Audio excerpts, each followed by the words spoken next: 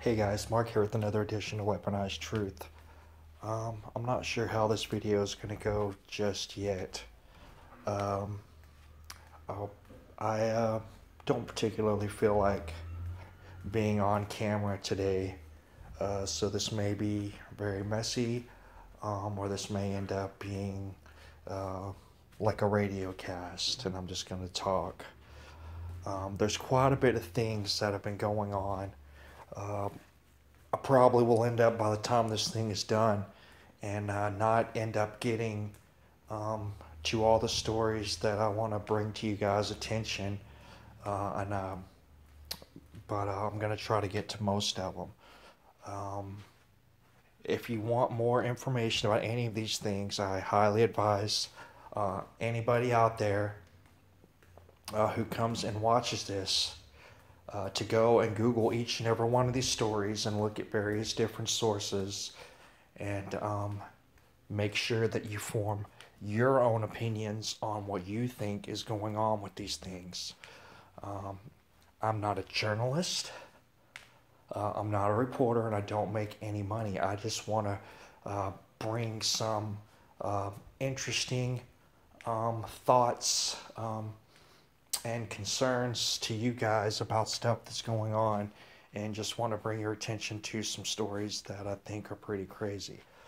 Um, the first thing I want to talk about here is this Vault 7 thing. And I don't want to get any of my followers um, going nuts and getting mad at me and unsubscribing to me.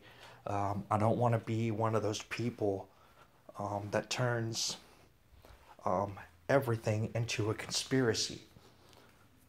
But I think there's something going on with this Vault 7 WikiLeaks stuff. I think that people need to talk about, and people in conservative circles particularly, I think they really need to take a hard look at and think about. Now, I think for the most part, for quite a while, especially after the emergence of Edward Snowden, I think that what the leaks that Edward Snowden gave and let the world know that America was spying on everybody.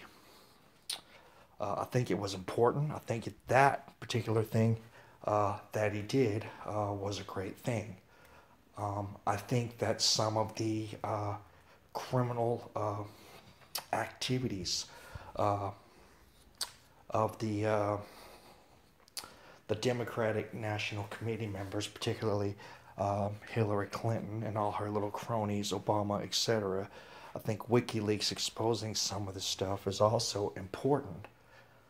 But I have to question the motives of these newest leaks. And this is the thing, y'all. I think the biggest part of the reason why politics has become such a polarizing issue, not only in America but worldwide, um, is because of immigration.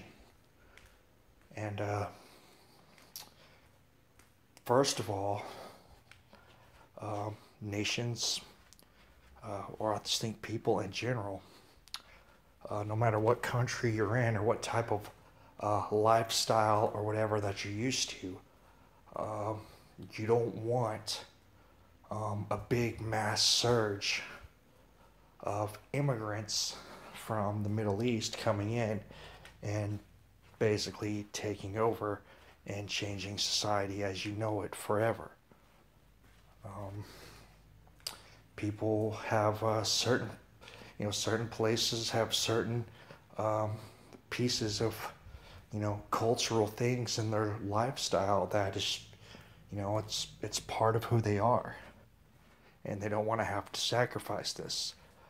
They certainly don't want to sacrifice the religion for Islam. They certainly do not want to be under Sharia law, and they most certainly don't want to be killed in the name of a radical Islamic terrorism. And this is this is a pretty serious concern that people worldwide have been very vocal about. And so I guess the really the biggest part of this whole immigration thing is people just want to be safe, and they just want to live safely their normal lives as they always have. And with this forced immigration invasion, that's in many places. If you haven't seen what's going on in Sweden or the Netherlands or Germany, in France, I mean, there's some really bad stuff going on. I mean, they're even building a wall around the Eiffel Tower. I mean, that's just, several years ago, something that you never would have thought was possible. And this is the thing, y'all. This is the thing. I mean, obviously, there's certain pieces of information about certain hacking tools in these leaks that people became aware of that they may not have known before. And I get that. And I understand that, especially Americans in particular, but I'm sure, people worldwide, they want to have some element of privacy when they get on any device connected to the internet. But let's be honest, ever since Edward Snowden came out with these leaks about what's really going on with the NSA and the spying of everybody worldwide, I would say at this point, we're all pretty well aware of the risk that comes with connecting anything to the internet these days. Like one of the big things that everybody was talking about is how everybody seems shocked that their TVs are spying on them. But this is an old story. Vizio and Samsung have come out and both made statements and made this information available to the public, that your microphones and your cameras and all that stuff and your TVs can be hacked at any time. We had this thing happen a while back where it was PlayStation Network, I think it was Twitter, and a bunch of other things went down at the same time. And a lot of the big headlines were saying that how these sites got taken down by a toaster because they were using pings from appliances to overload these servers. Right? So, I mean, we all know there's no such thing as privacy anymore. It's gone. It's been gone for a very long time. And anybody who thinks otherwise is either living in a cave or just naive or just terribly uninformed. Right? So I'm just saying, if we pretty much know 90% of the information that they're talking about in there, even if we don't know the exact complicit details, what good does it actually do? I mean, obviously we've got some companies and they're going out and they're doing fixes to fix some of this information. But this is what I come back to here, is if this whole issue of politics becoming so polarizing and such an important topic worldwide, it would seem to me that safety is pretty much everybody's biggest concern. Now, obviously, you don't want to sit there and just say, hey, we need to sacrifice security for safety, because obviously that's not good either. But the simple fact is that pretty much everybody in the planet is hacking everybody. Let's not kid ourselves. And it seems like ever since this whole Vault 7 thing began, that everybody seems to have forgotten about all these videos that people were putting up showing all these cyber attacks coming from China and so on and so forth, right? everybody used to sit around and watch all these websites showing where all these massive cyber attacks were coming from. And it's like Vault 7 comes out, and everybody seems to have forgotten about that. Everybody seems to think that JFK was right and that we should splinter the CIA into a million pieces. And I'm not saying he's wrong. But what I'm saying is this, is if everybody else in the world is spying on everybody, which they are, and if every other major country in the world has some form of the CIA, which they do, are we really safer without them, without the CIA? Are we really safer by giving all of our government's hacking secrets to the world?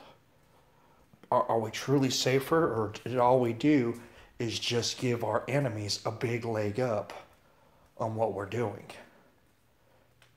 You see, and then the reason why I bring this up, and this is what I want you guys to understand, is when you talk about politics, and particularly in America, when you talk about Donald Trump, what are the two words you hear all the time? Deep state, right? The deep state is forming a coup. The deep state wants to take out Trump. The deep state wants to take out Pence. The deep state took out Flynn. The deep state wants to take out Bannon. The deep state wants to take out Sessions, right? And we're all very well aware that this is going on and that we do have a big internal war going on in our intelligence agencies. And this is just a fact that I'd like everybody to consider, because this is something that's very passionate to me. This is the whole reason why I started my making videos, was because of Agenda 21, Agenda 2030, whatever you want to call it, and seeing actual documents, for myself with my own eyes. That the United Nations has a very sophisticated plan in place to depopulate 80 to 90% of the planet. You can go watch any number of videos by Christiana Figueres, and she is a very vocal about wanting this to happen. So it's not like it's some big secret. It's not like it's some big conspiracy. It's not like Alex Jones screaming about black people or aliens on Saturday Night Live. This is actual real stuff. So the point is, a lot of people have thought for a while now that Julian Assange has been compromised by the CIA. And I have to say, for me, I felt a little suspect about WikiLeaks since all this stuff went down late last year. And this is the thing. If there is a war in the deep state, and if there is a plan in place to take down America, because this is the thing, and this is the biggest problem that they're going to have with this Agenda 21, Agenda 2030 depopulation agenda.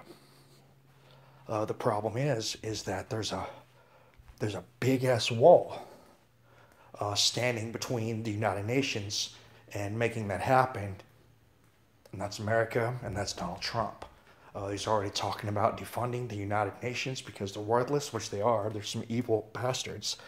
I just saw a video yesterday of a whistleblower talking about UN peacekeepers raping children, sexually abusing children all the time. And she was talking about how she went into the UN thinking she was going to change the world, and thinking everybody would know more than she did, and it turns out she was surrounded by a bunch of idiots.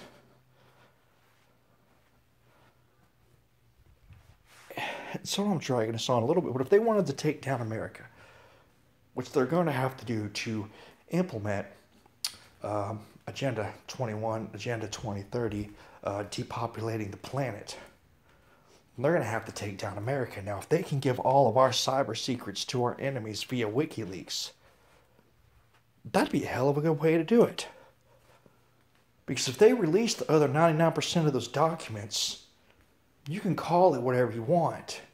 We already know what's going on, and the only thing they're actually accomplishing is they're giving our vital information that's supposed to protect us and supposed to help us to our enemies. If they don't have access to this information, we're not going to be safer. And that's what this whole immigration thing goes back to, is safety. We all want to live. We don't want to get blown up. We don't want to be under Sharia law. And I sure as hell don't think we're safer if all of our nation's best kept secrets when it comes to things involving computers and the internet and so on and so forth. If all our enemies know everything we're going to do, then every country on the planet has an advantage over us. We've already seen Barack Obama give billions and billions of dollars nukes to Iran, who continue to shout death to America in the streets. And I have to ask you, is this really any different? We're giving weapons to our enemies. Maybe they're information weapons, but sometimes information is the most powerful asset on the planet. So this concerns me a great deal. And it should concern all of you guys a great deal. And I thought I was going to get into a bunch of stories, but I've ended up going on about this for a while.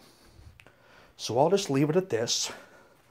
I'll make a separate video about some of the stories that I wanted to get into, but I think this is an important aspect of what's going on with Vault 7, and I think it's important for everybody in our community to consider that this could very well be another act of the deep state trying to continue the takedown of America to bring us under Sharia law so they can fully implement Agenda 2030.